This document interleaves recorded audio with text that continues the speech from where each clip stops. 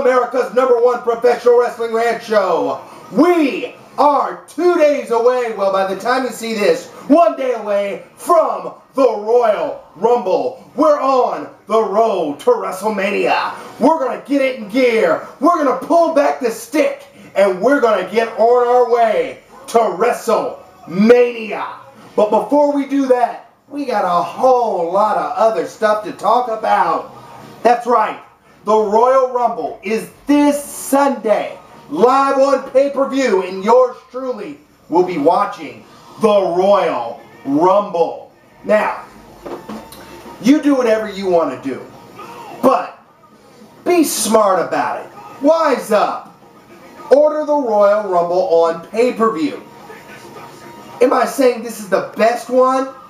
No, but I am saying it's going to be a good one.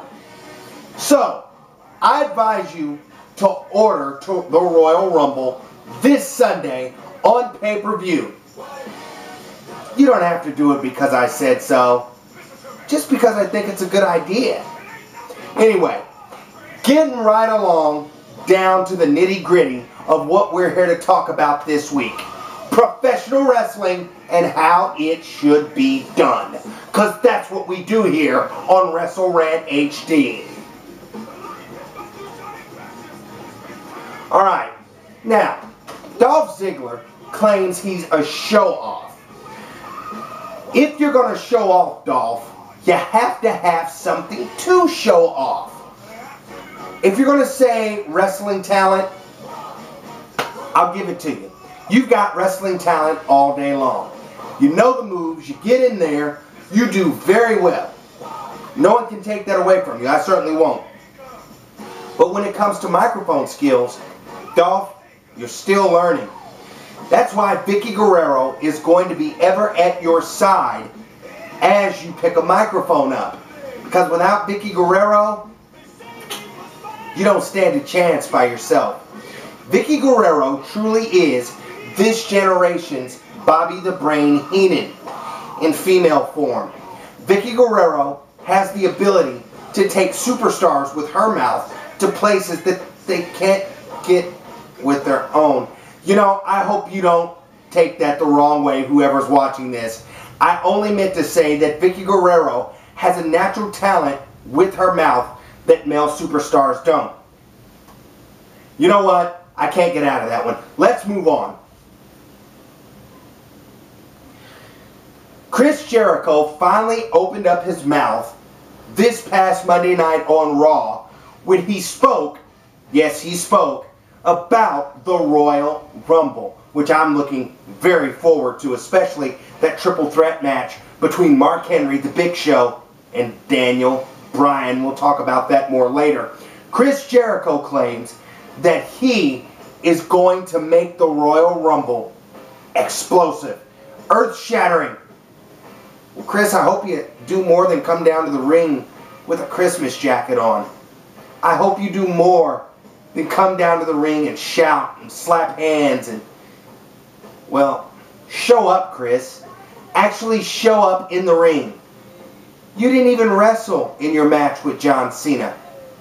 You just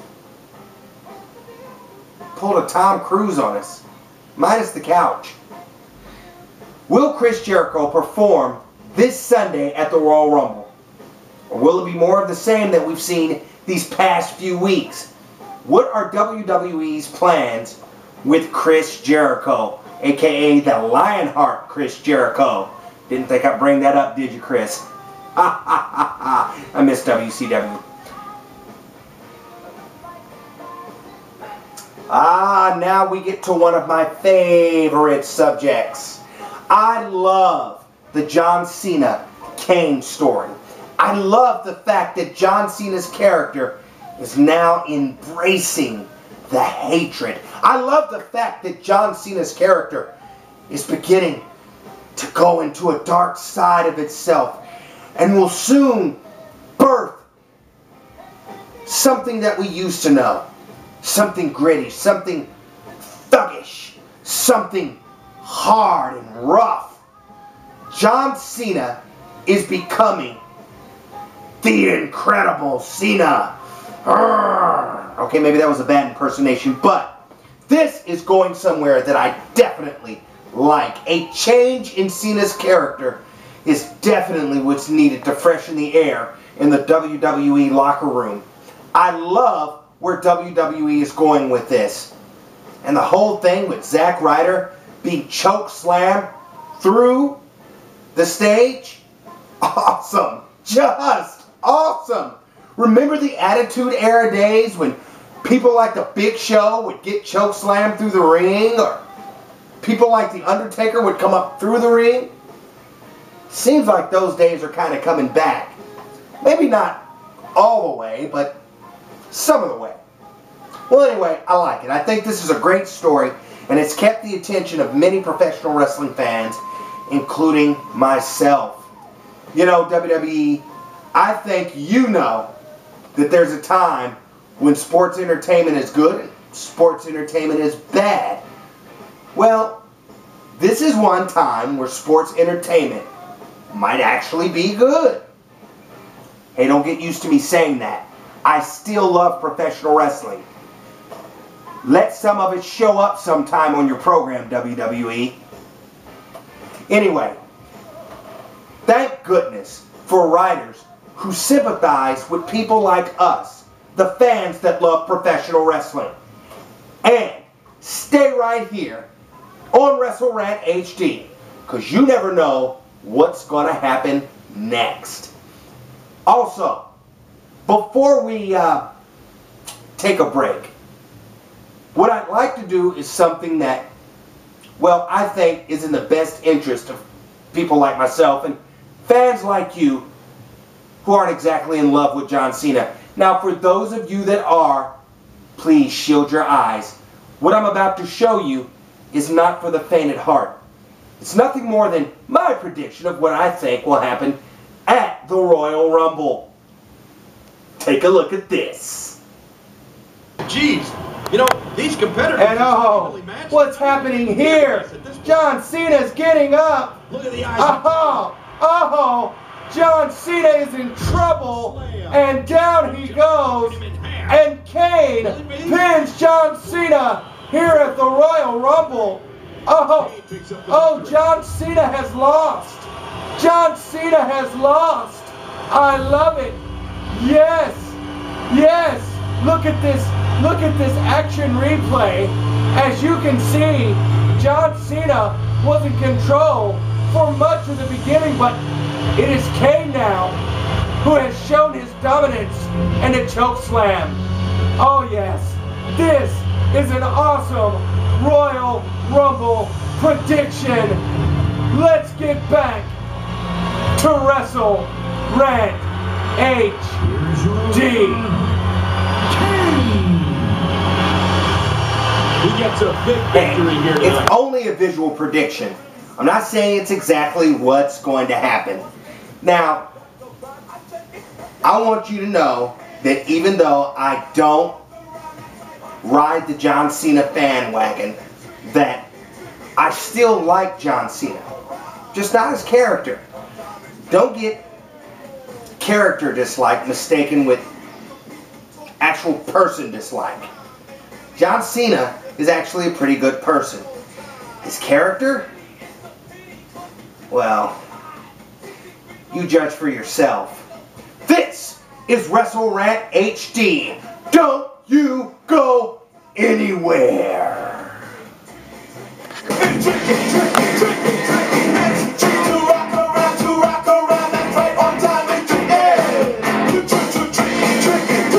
I met this little girlie. Her hair was kind of curly. Went to her house and bust her out. I had to leave her early.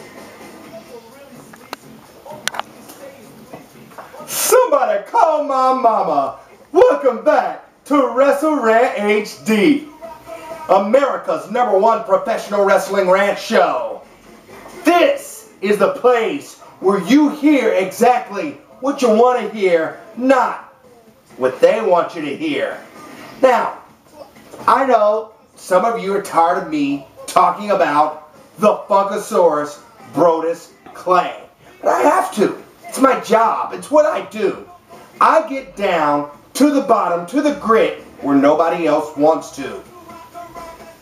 Why is Brodus dressed like a member of Run DMC? Look, I love the 80s, and if anybody could bring it back, I would. But come on, man. LL Cool J turned in his Kangol a long time ago. Alright, moving right along. Ha! The story with John Laurinaitis and CM Punk thickens, because now we get the game Triple H involved once again. Could John Laurinaitis end up on the other side of employment, known as unemployment? Will he be fired? What will happen this Sunday at the Royal Rumble? If John Laurinaitis is still the special guest referee for the CM Punk Ziggler match, will John Laurinaitis call it down the middle? Or will John Laurinaitis decide to go with the lower nature and call it just the way he wants to? Either way, I think this is a great story, and I think that the game Triple H getting involved in it is great for this reason. Because as good as the story is, it needed that little extra something to keep you watching. That little extra something that said,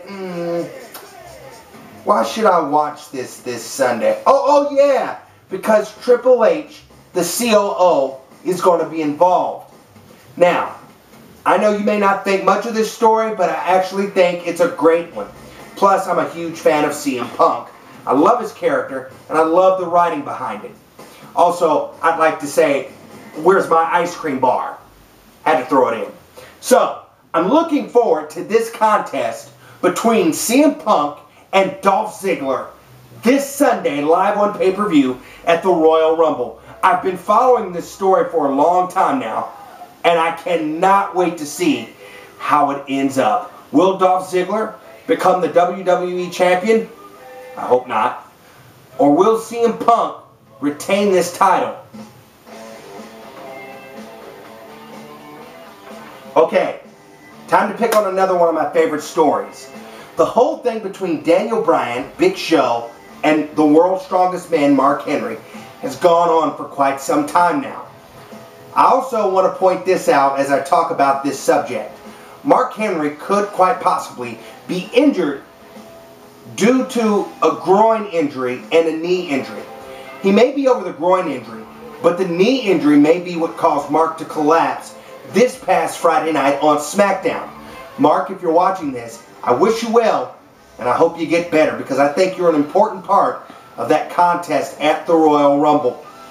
I think he's important because I would love to see nothing more than either Big Show or Mark Henry walk around with that heavyweight championship. I just don't think D. Bryan's ready to carry it yet. However, what Daniel Bryan has been showing me over the past couple of weeks may make me change my tune about him. He's a guy that comes from a place that I really love, independent promotions. No one backs independent professional wrestling more than me. In fact, I say if you go to any show, more than any show, go to an independent show. They're not just shows that are cost efficient, but you get a better show than you do sitting in a WWE seat a lot of the time. So I encourage you, go to your local independent shows. But I wanted to say this, that Daniel Bryan has gone leaps and bounds above what I thought he would. I want to say that his mic skills are improving for WWE standards. Daniel Bryan, good job, but buddy, right now I just don't think you have what it takes to carry that title through the company. Mark or the Big Show are one of the two competitors in this match that I'm looking for to carry that World Heavyweight Championship out of the Royal Rumble. Okay, the whole thing with Drew McIntyre and Sheamus didn't happen the way I wanted it to, which is really sad. You see, I really wanted there to be some sort of story build-up between Sheamus and Drew McIntyre. I didn't expect the Scotsman to meet the Irishman on such tacky terms. Honestly, WWE, what are you doing with Drew McIntyre? Drew McIntyre has one of the best characters I've ever seen. Don't get me wrong, I love Sheamus. I think Sheamus is a great character, although you don't seem to think so. Obviously, you're mid-carding him. But I think that Drew McIntyre has exactly what it takes to become something in the WWE. Now, I didn't say he was ready right now, but he is ready. WWE, consider what you're doing to Drew McIntyre. I want you to consider it, and I want you to at least try to warm up to him some way or another. Okay? The Viper Randy Orton has made his return to WWE, and he has returned with a vengeance. RKOing everybody in his sight in the ring on Friday Night SmackDown is a show that the Randy Orton Viper character will not go down in WWE Creative Flames. Randy Orton knows that in order to stay at the top of the game, he's got to turn it up a notch every single time. And like Emeril Lagasse, get in there and hit the RKO. Bam! Randy Orton is back, but is the attitude back with Orton? I think it is. And as the weeks progress, as we get to the Royal Rumble even, I think we are going to see a renewed, restored Viper. This is wrestlerant HD, America's #1 professional wrestling rant show. Stay right there. It's the Royal Rumble, this Sunday live on pay-per-view. Call your local cable operator or your satellite provider and tell them you want to be a part of the Royal Rumble.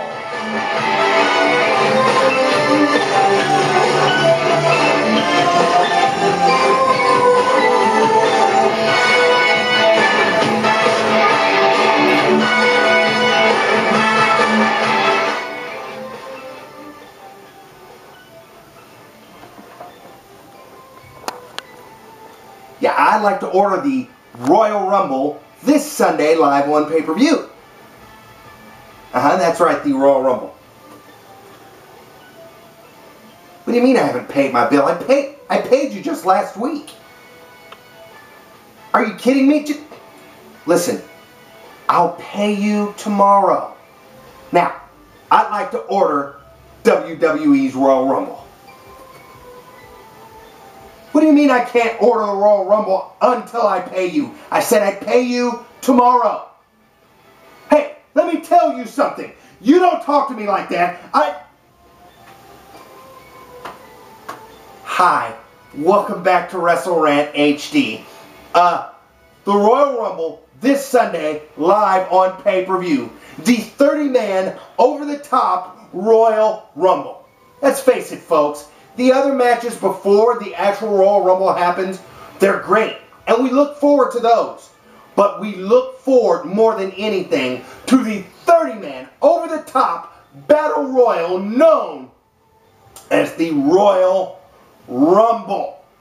Now, listen, don't get me wrong. I miss WCW Battle Bowl as much as anybody. I miss having 2 rings fighting more than 40 participants, excuse me, about 40, almost 50 participants fight. Look back through the old WCW tapes. Super Brawl, War Games, oh, it was great.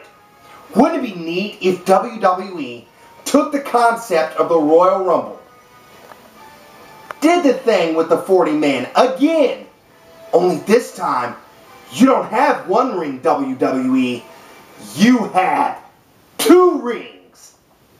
Hey, it's this professional wrestling fan's fantasy. Can you forgive me for having my dreams? Anyway, I look forward to the 30-man over-the-top Royal Rumble this Sunday on pay-per-view. I am excited about it, and you should be too. Who did WWE promote this year? Who does WWE think is going to carry the company for a half a year or at least another year. Well, whoever that is, I wish them luck. And I hope it's not somebody corny that I have to talk about on WrestleRant the week after. Anyway, I'm looking forward to the Royal Rumble. You should be too. I'm Angelo Demetrius, and I want to thank you for joining me once again for WrestleRant HD this week. I look forward to coming back next week and talking about the results of the Royal Rumble and what's happened all week long in WWE and wherever professional wrestling is happening, because this is WrestleRant HD. Until then, I hope you join me right here at youtube.com or whatever video website you watch WrestleRant HD through.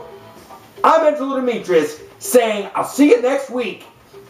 Or the Royal Rumble, I'll see you next week. Good. Bye, everybody.